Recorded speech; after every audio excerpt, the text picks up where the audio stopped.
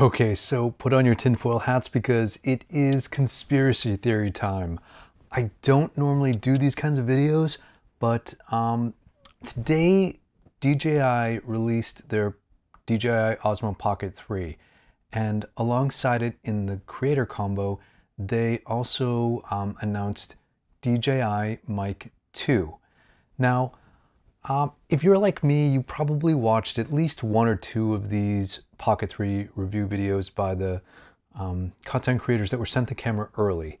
And one thing I noticed about them is that while all of them, I think, used the DJI MIC 2 transmitter, which transmits audio directly to the Pocket 3 without the need of a receiver, none of them actually talked about any of the details around the DJI MIC 2, which I thought was peculiar because they just kind of like turned it on. They said, oh, it comes with a wind muff, it comes with a magnetic clip, it pairs directly with the camera, and this is what the audio sounds like.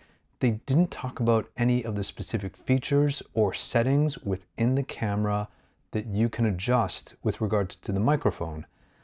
And it got me thinking that DJI is being super covert about the release of their new DJI MIC 2.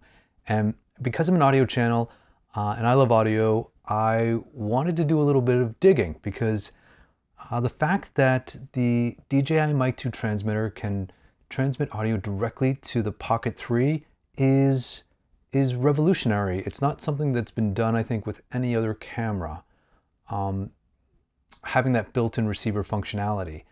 And so it's a big deal. What's also a big deal that I didn't see any reviewers talking about is that the DJI MIC 2 transmitter has internal recording capabilities and records in 32-bit floating point format. And that's amazing because that's like one of the biggest selling points, in my opinion, for some of these wireless microphone solutions today.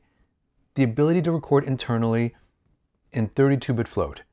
And if you have seen my channels and my videos, you know that I am a big advocate for 32-bit floating point recordings for scenarios like that you would use the Pocket 3 for, where you don't have the ability to typically set levels and you don't have the ability to know ahead of time how loud certain things are going to be, like when you're out and about. So for me, having this 32-bit floating point capability is a really big deal that I didn't hear any of these reviewers talking about. I discovered it because I was curious about the DJI MIC 2, and I went to the Pocket 3 webpage, found the manual, and downloaded the manual, scrolled way down to the bottom of the audio section, and read about the DJI MIC 2 and its capabilities. And it has things like I think noise reduction. You compare two transmitters with one Pocket 3 camera. They each have 32-bit float internal recordings.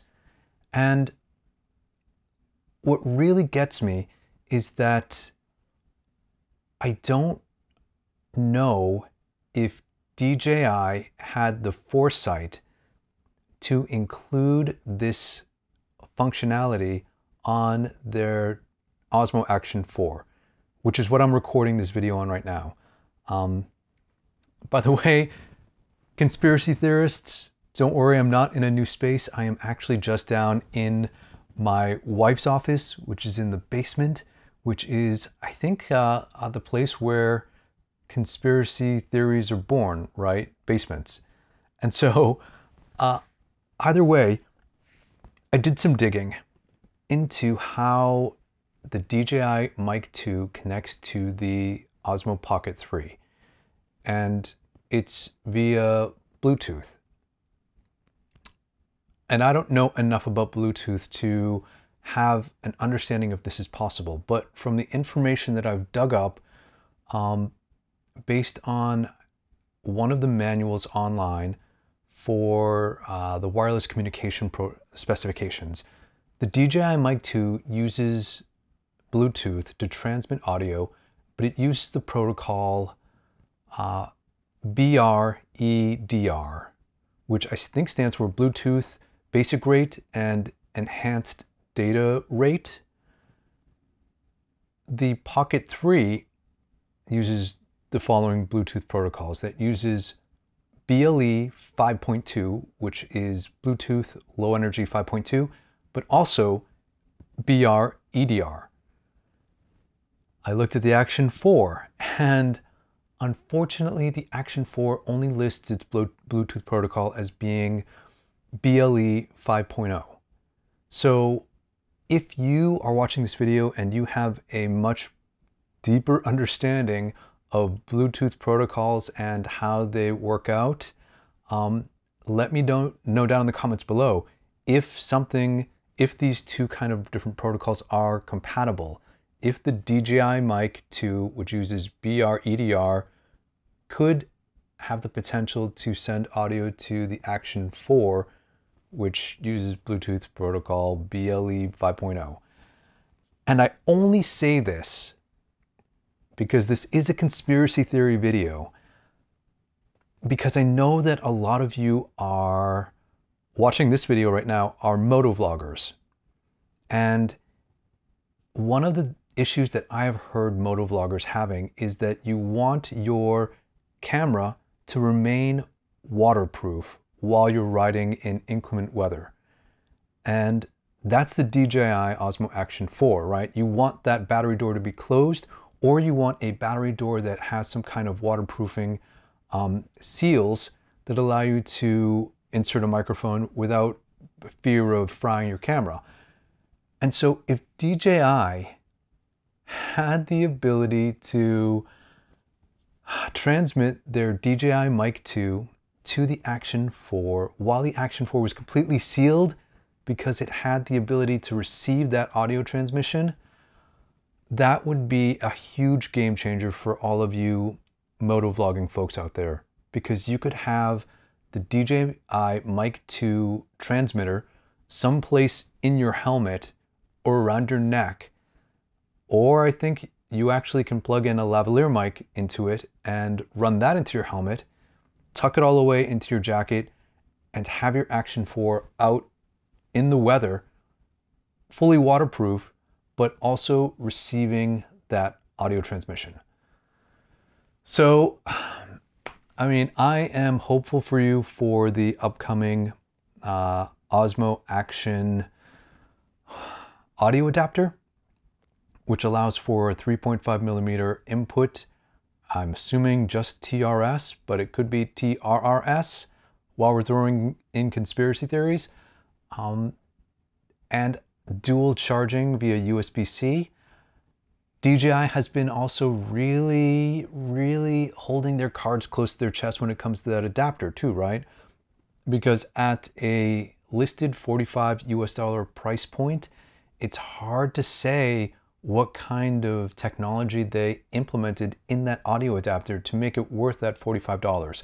If they did something like, I mean, the analog to digital conversion is one thing, but having a pass-through charging is an additional thing. If it has some kind of smart sensing so that you can plug in a TRRS microphone and or a TRS microphone, that would be a whole nother thing, right?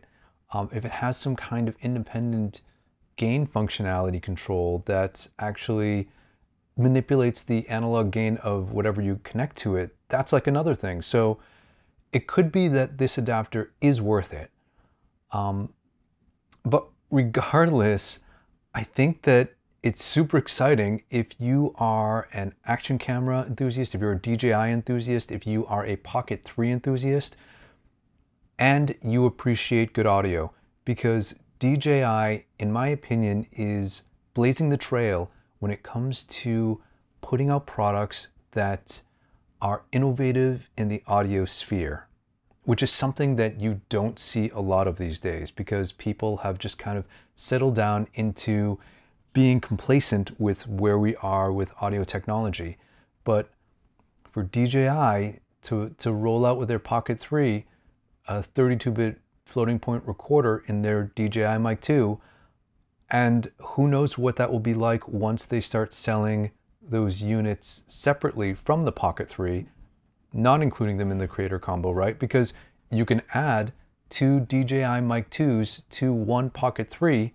So in my opinion, they will be selling DJI MIC 2s standalone in some capacity.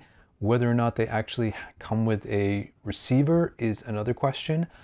But it's something that I think DJI is holding close to their chest, because it sounds like all of the early reviewers that received the camera and the creator combos were not allowed to talk about some of these audio features when it comes to the settings that are available in the Pocket 3 for their DJI MIC 2 and or some of the functionality of the actual DJI MIC 2. So, conspiracy theories abound. If DJI were to send me some things where I could test out and provide you with my feedback on the audio capabilities of the Pocket 3, the DJI MIC 2, how that might integrate into the Action 4 or even the new Action 4 audio adapter, I know a lot of you out there would be eager to see that kind of content. So thanks for humoring me with this conspiracy video. If you have any thoughts on this topic, let me know down in the comments below. I'm excited to see what DJI rolls out in the very near future, and hopefully we'll talk again real soon.